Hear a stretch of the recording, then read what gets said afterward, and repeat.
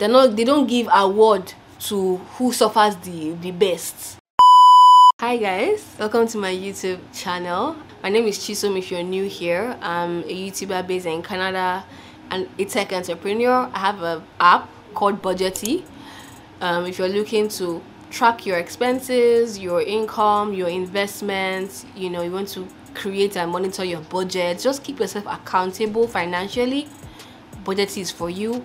And if you want to download, the link will be in the description box and just pretty much everywhere, to be honest. So now in this video, I want to talk about some tips that I would say have helped me in achieving my goals as an ambitious woman living with sickle cell. I feel like these tips are very important that I can share them if you're someone that just has these goals but having issues achieving them, and maybe you even want to be ambitious yourself, because I've read that some people just feel like they're not ambitious and they actually want to be. So here I am just sharing some things that I feel work for me, right? To be ambitious is a part of me, it's me. So I can just share so the qualities that I feel like have helped me, to just go for my dreams and, work towards achieving them and being relentless and all of that good stuff. So first of all, I'm going to really just give you a breakdown of who I am, right? I've mentioned, I'm a tech entrepreneur, but I'm also currently an MBA student, right, here in Canada. I'm also a product manager intern at a company that I work with here in Canada. I'm running my business, as I've told you. I have a YouTube channel that, I find myself dishing videos out here every other week. So as you can see, it's actually a lot, and I happen to live with sickle cell and my healing is coming in Jesus' name, amen. It's a lot. It's a lot that I'm handling. You don't even have to tell me, it's a lot. Now, first of all, I'm not here to encourage sufferhead. No. As you see me, soft life is paramount. I don't believe in just sufferhead for the fun of it. They don't give award to who suffers the best. I'm not a fan of that. I just happen to find myself or be in a phase in my life where I have to do these things at once in order to achieve the future that I want to achieve for myself, which is that soft life, premium soft life. That's about it. So I'm not here to encourage sufferhead or anything. So the first point I would say has helped me is I understand that I cannot do it all. I cannot do it all, and I can't now even do it all at once. So I feel like when people want to speak about achieving their goals, they're like, oh, maybe they have 50 things they want to achieve, and you then begin to feel some sort of way when you don't achieve them. I'm here to tell you that you're just one person, and the first thing is realizing that you cannot do it all. You can't do it all. At best, the thing that you can do is to have a laser focus on things that really do matter. So my first point, into achieving your goal is, first of all, knowing that you cannot do it all. You can't. And now that we have that off the table, the next tip is to now have laser focus on a number of things. For example, I've mentioned some things to you: my work, my school, my this, my that. I understand that if I have to achieve all the goals that I want to achieve with all these things I'm doing, there are some parts of my life that would definitely suffer.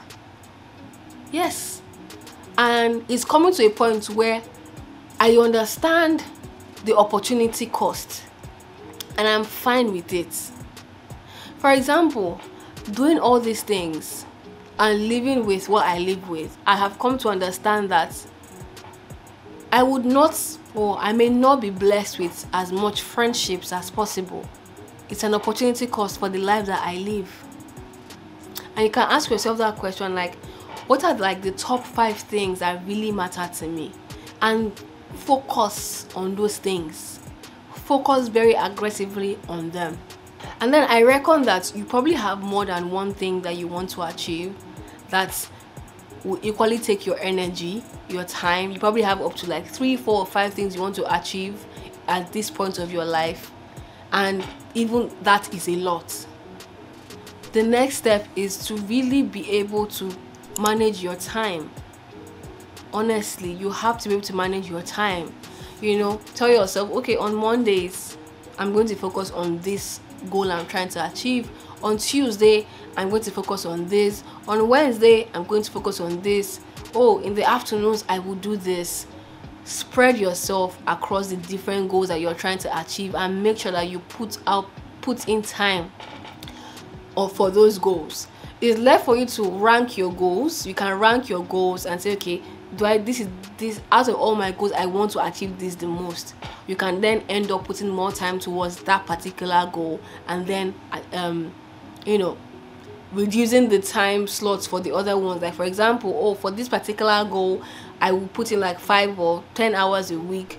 For this goal, since it's like second in priority, I'll put in like maybe 2 hours a week, that kind of thing.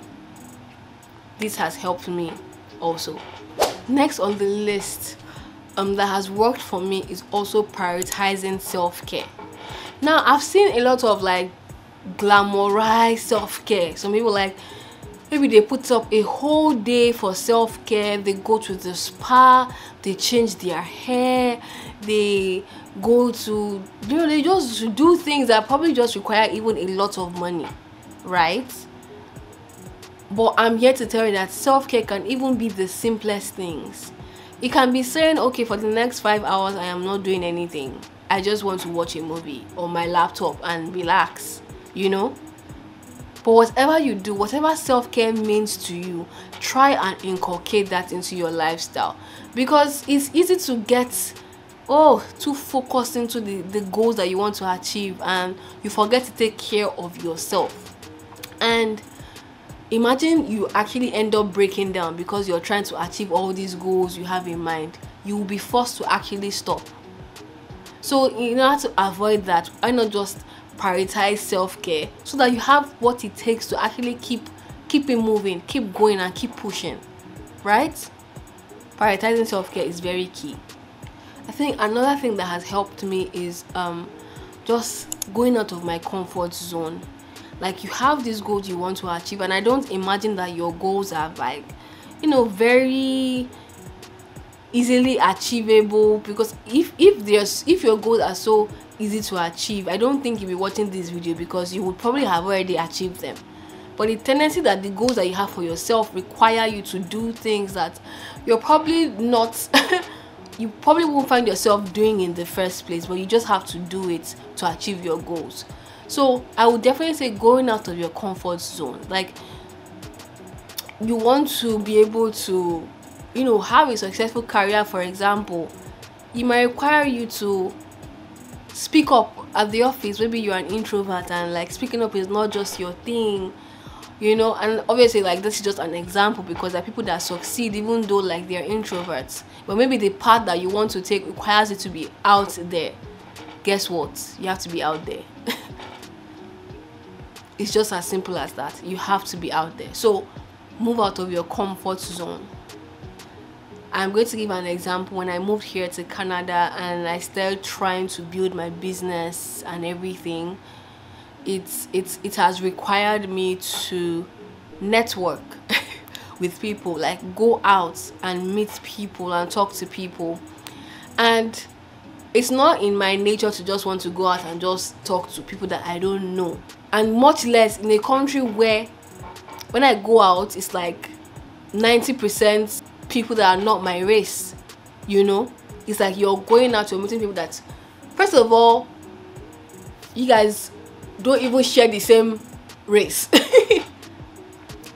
I found myself going out, making the first steps, talking to these people, networking, getting information and all of that, because I know that the goals I want to achieve require that I do these things.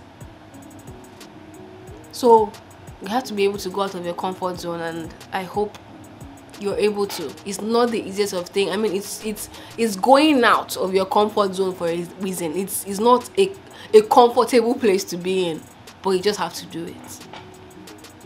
Another thing is never stop learning. Like, you have these goals or you want to be ambitious, you have to never stop learning. Like I believe that the moment I'm unable to stop learning, life becomes so boring and sad for me. Like, I never want to get to a point where I feel like I've learned enough. Like, oh, okay, Chisom, you know enough now. Then what's left? There's no point me being here if I've learned everything that I one needs to learn. It's a very scary place to be in, if I do say so myself. So always, like, keep learning. And learning does not mean, oh, you have to take another master's or something. It can be like reading, it can be watching videos, podcasts, whatever it is that is useful to the goals you want to achieve.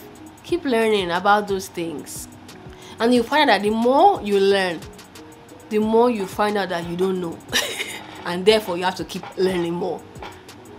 So yeah, keep learning. Learning has helped me a lot, to be honest, in achieving my goals. Like, I keep learning and I'm like, wow, I didn't even know this before. Well, I'm grateful that I do now. Let me keep learning. Then last but not the least, if because I'm always going to include something for people that are married, because obviously, like, being ambitious and having goals as a single person, you just have to think about yourself. But once you get married, it's not just about you anymore. You have a partner as well. So, and I would say that, like, as a married person, do not neglect your partner. Your partner should be part of those plans. In fact, if you have like 5 goals, there should be a 6th goal. Like, if those 5 goals don't include your partner or something, but there should be a 6th goal that also, like, prioritizes your marriage, so that as you're doing all these things, you're doing how you need to be here, you need to do this, you need to do that, you're also having some time for the person that you said I do to, taking out time to spend with them and everything.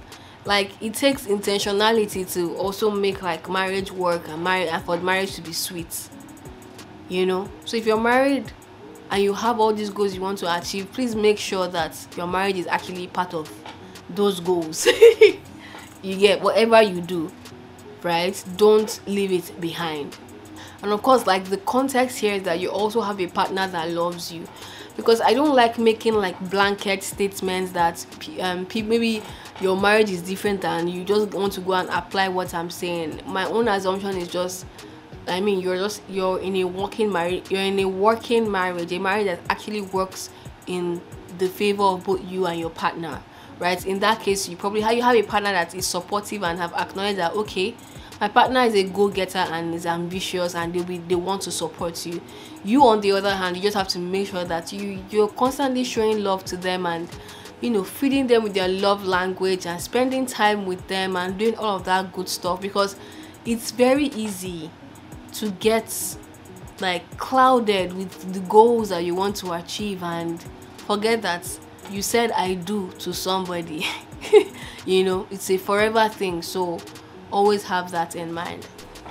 So you guys, that's all of the tips I have to share today on things that can help you to achieve your goals. If you're looking for different ways to achieve your goals and how you can stick with them, you just, like I mentioned, first of all, understanding that you cannot do it all, and secondly, laser focus on the things that you can do and be aware of the opportunity costs and make sure that you're okay with those opportunity costs.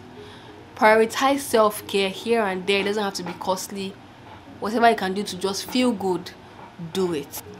Go out of your comfort zone, because your goals will require that you go out of your comfort zone anyway.